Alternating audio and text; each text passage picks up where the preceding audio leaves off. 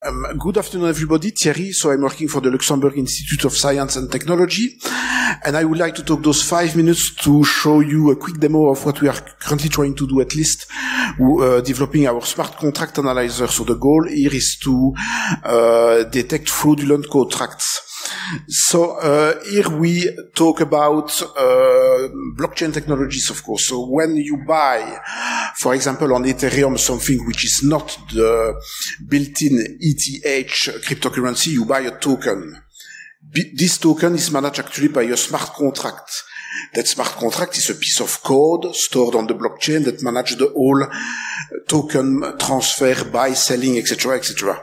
So the owner, the person who will launch this smart contract is actually free to write down this contract as he wants. So what will happen nowadays, we have a huge market about all those virtual cryptocurrency tokens. So we will have more and more malicious smart contracts. So here actually we have some fraudulent schema that we try to detect. So we can have what we call the rook pool, which are kind of backdoor within the code that allow somebody to actually stole the token that have been bought. We are what is called trapdoor or honeypot, which makes the token actually buyable but impossible to sell. And we have the only owner privilege, which allow the owner of the smart contract, so the entity who deploy it, to reserve some action for him only. So here the goal is really to do something algorithmic. So we are not making code analysis. Here we take at some time point a snapshot of the existing blockchain. This blockchain is deployed on a node that we own, that we isolate from the network, and we really study the behavior of the smart contract itself. So I will just now show you what it looks like. Okay.